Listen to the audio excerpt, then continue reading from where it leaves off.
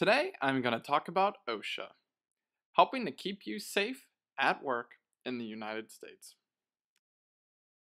So, what is OSHA? OSHA is an acronym that stands for the Occupational Safety and Health Administration. It was originally created in 1970 through the Occupational Safety and Health Act. OSHA is part of the U.S. Department of Labor. So, the head of OSHA reports directly to someone who sits on the cabinet of the president.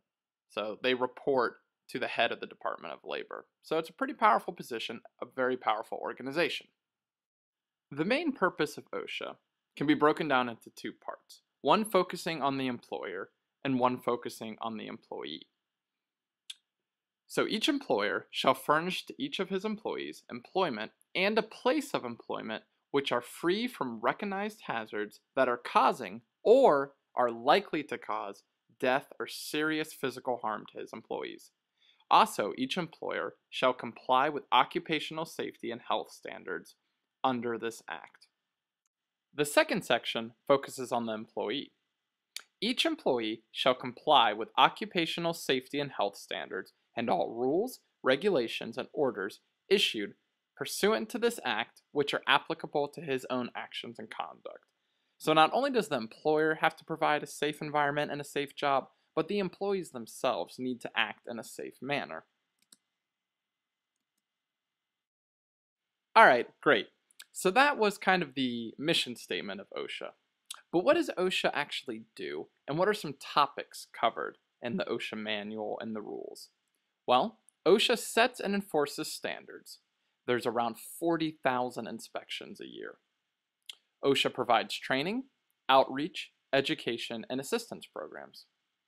Now, some of the topics that you can find in the regulations are bloodborne pathogens, drug use, eye wash stations, hazard communications, globally harmonized system, heat hazards, indoor air quality, inspections, ladders, mold, noise, personal protective equipment, slips, trips, and falls, and workers' rights. These are just a few of hundreds of topics that OSHA goes very deep and complex with. So there's all sorts of rules and regulations, all to keep people safe. And it should be noted that there's a variety of topics. You know, when it comes to ladders, there may not be as much info as there is about indoor air quality, or the rules themselves may be more simple and easy to understand. But it's also something that's being continuously updated. You know, if new types of hazards are discovered, eventually they will be added into the rules. Great, so we have a mission statement, we have these rules and regulations. Why does it matter? Well, here are some interesting statistics that I hope you find interesting. These are from 2014, collected from the Bureau of Labor Statistics. In 2014, 4,821 people died. They're dead due to work-related injuries. Breaking some of those down, transportation killed 1,984 people. Slips, trips, and falls, 818. You really don't always think about that. Slipping and tripping and falling on things, that is one of the big killers across multiple industries. Violence from persons or animals, 765. Now, a big chunk of those are in agriculture, an animal fighting back or something like that, someone being trampled. So they're not all people killing other people. Contact with objects and equipment, 715 deaths. Harmful substances or environments, 390. Fires and explosions, 137. I think it's interesting that it's so much lower than a lot of the others. You think workplace accidents, and I think a lot of people imagine flames, explosions, electricity, but really, people are tripping and falling on things or crashing their car on a work trip. Those are the big killers. Looking at some of the industries, I thought this was interesting.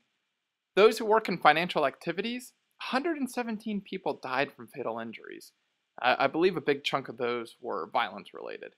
Educational services, 40 people died educating others. Now looking at things that aren't fatal, total non-fatal injuries and illnesses, roughly 3 million people were affected with a non-fatal injury or illness in 2014. That is 3.2% of the workforce. So don't think just because you don't work at a factory or mining that OSHA doesn't play a role in your life. Even teachers, financial advisors, they can die at work. And even if you're not dying, 3% of the workforce is affected with some sort of non fatal injury or illnesses. OSHA covers things like that. They want to protect you even from minor injuries. In 2014, there were 50,000 serious violations of OSHA code. The top 5 offenders are areas broken, fall protection, hazard communication, scaffolding, respiratory protection, and lockout tagout were the top 5 violations. So people are dying every year at their jobs, and millions of people are getting injured, and serious violations are very plentiful.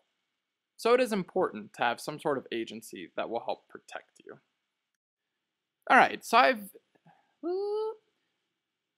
I've sounded very pro OSHA, pro the need for an agency that helps protect employees.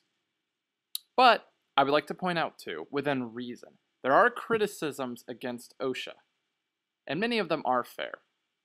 I think in general though, safety, at least in manufacturing, can often be viewed as something that is blown out of proportion or is a waste of time.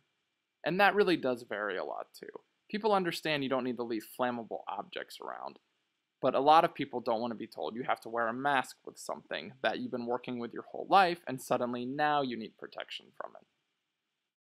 OSHA will oftentimes fine companies a large penalty so that the violation does not occur again. For example, Walmart was fined $190,000 in 2013 due to safety issues with trash compacting.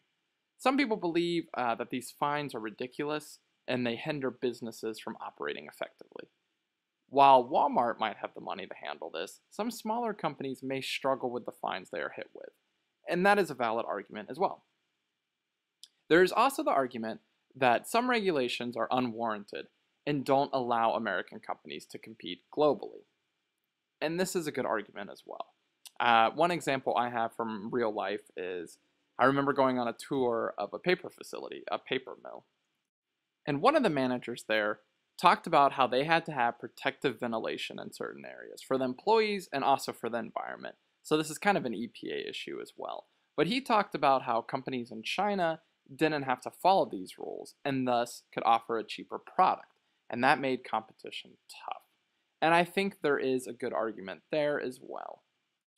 I will say though, the experiences I've had learning about OSHA rules and regulations make most of them sound fair and reasonable and not too exaggerated. And it's not like OSHA is going around finding every small problem and fining companies for it. Generally, as long as you're cooperative, OSHA will give you a warning first and then come back later for a secondary inspection. As I noted before, 50,000 serious violations. A few hundred of those were repeat offenses. So sometimes companies deliberately break the regulations because they don't agree with it. So there are criticisms of OSHA and there are good arguments on both sides, but I think we can all agree that safety is good. Besides OSHA, there are other national organizations that care about safety. There's the Mine Safety and Health Administration, so they'd be more specifically focused on the mining industry. You have the National Institute for Occupational Safety and Health, NIOSH. They are through the CDC, I just recently found out. So they're kind of the CDC's take on occupational safety and health. Then there's the National Safety Council. They care about work and society as well. These are just 3 examples of other organizations that care about safety. I'm sure there's many others out there, both on a national and more local level. So you like safety? Maybe you want to do it for a living. What types of jobs are there in safety? Well, here's a list of a few titles. You can be an environmental health and safety manager. You can be a safety coordinator. You can be a health and safety trainer. There's consultants who focus on safety consulting. You can be a safety engineer. So even in the world of safety, there's all sorts of variances. Do you want to focus more on training, research, managing, designing? So even in safety, you can find really what caters to you best. I'll end it on this. If you don't want to do safety for a living, but you do care about improving safety at your workplace, what can you do? Well, for one, you can do rapid, frequent safety training sessions, maybe once a week or once every other week. Make sure they're just 15 minutes or less and focus on one specific topic that OSHA covers. Some of the ones I mentioned before are great starting places: slips, trips, and falls, fire hazards. When I was a quality engineer, I got assigned a few safety duties. So once a week, I would train some people in the quality department. I would let them know about safety issues and what they can do to avoid them and prevent them. So really focus on things that are relevant for your coworkers or that you think your company would care about a lot.